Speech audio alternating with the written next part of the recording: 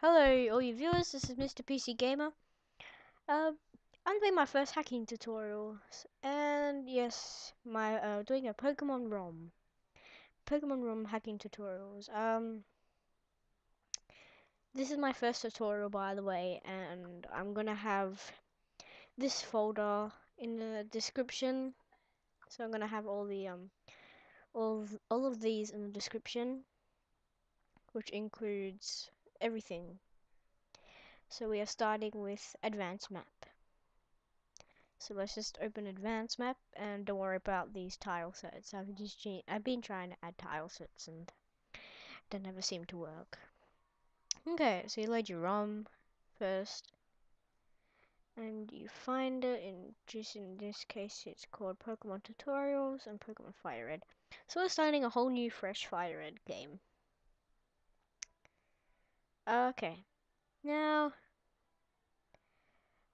what these means, these folders from header is all the routes and the cities and stuff. Connection lists. I'm just guessing these are from all the houses and test map. You don't even need to use any of these. So let's just go ahead and start off in Pellet Town.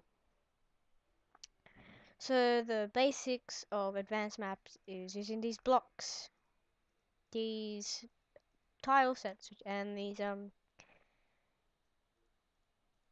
yeah. So if we go to movement permissions, as you can see, the C means you can walk anywhere in that place, and 4 means you can surf on the water, and the 1 means it's like a block, like a force field or something. Events, I'll get to them later. Wild Pokemon, you can add wild Pokemon, the max level and the minimum level. The encounter ratio, 100 is every step is a Pokemon and header. So for example, you can change this to like Rainbow Town, for example. Oops. I don't think it doesn't have to be in all capitals, but you can just make it into capitals. Which I'll do that right now, actually, because I think every other city and town is capitals. Okay, so we named our town, and these are the music. So like you can add fanfare 3 or 4. Gary's theme, and so on.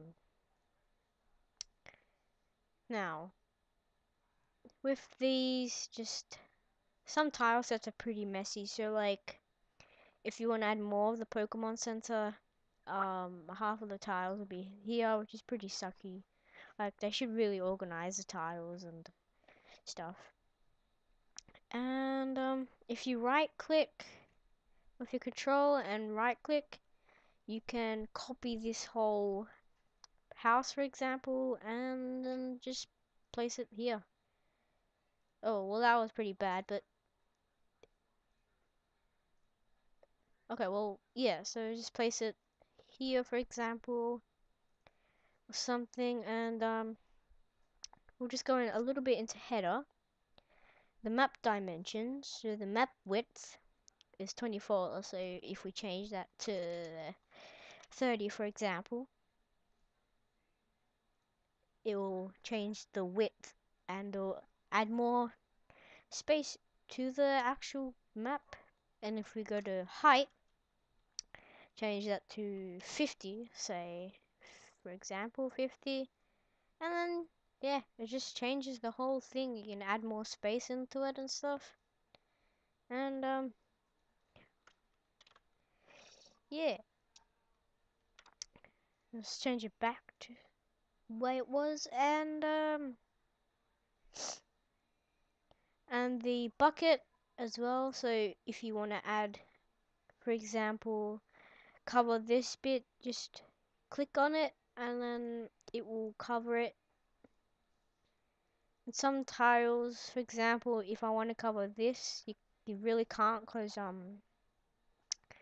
top of the top of Professor Oak's lab is covered in that tile set. So I'll cover that maybe soon in my other tutorials. And oh whoops, I wasn't meant to do that. So yeah, you can do that, but it would just ruin the whole thing.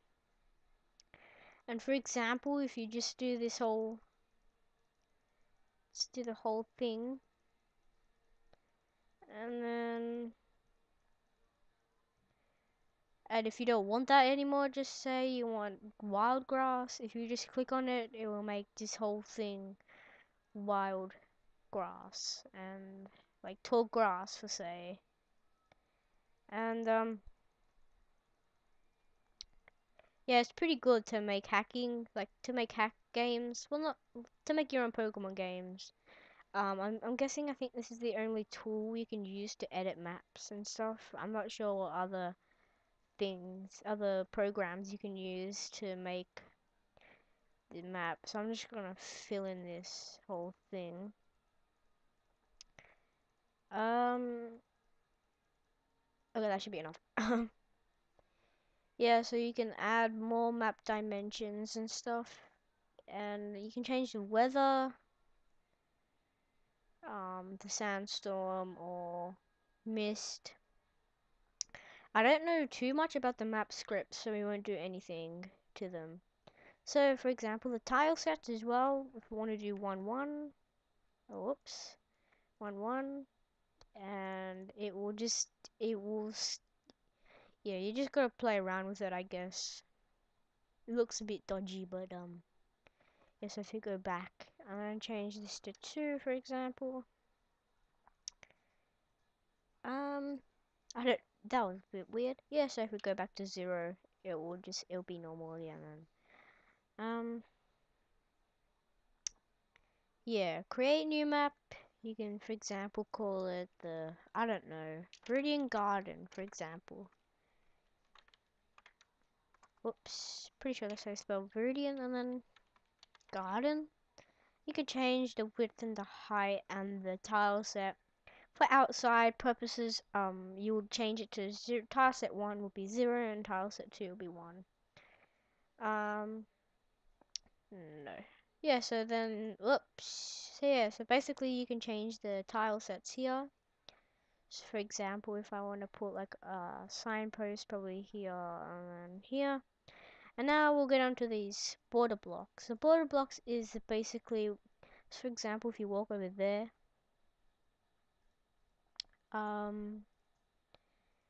it will be changed into this. So example, like it's doing a rough copy of, for example, like that, you want to change it into like a little tree and without the middle bits, I'm guessing. It will show up here. That'll be your border blocks. Now let's go on to, we haven't really talked about movement permissions that much, but anyway. So let's go to number 1. So for example, you make a Pokemon Center and you don't want anyone to walk through it. This is where number 1 comes in. The one movement permission means it's blocked, so it's sort of like a force field, but it blocks everything. C, as you can see, you can walk pretty much everywhere with it. So like you can walk, yeah, you can walk pretty much there, everywhere. And 4 is water, I believe, so you can use surf. And the rest, I'm not too sure about. I'm guessing you can just experiment with them. Yeah, that's pretty much it for the part 1 of my Pokemon hacking tutorials. Next, we'll go on to the palette editor, the show palette editor. We'll do that next, in the next episode. Just remember, this is my first tutorial, so please like if you like this tutorial and comment if you need any help with anything. Yeah, I hope you liked my video. Please like, comment, and subscribe, and I'll see you in the next tutorial. Goodbye.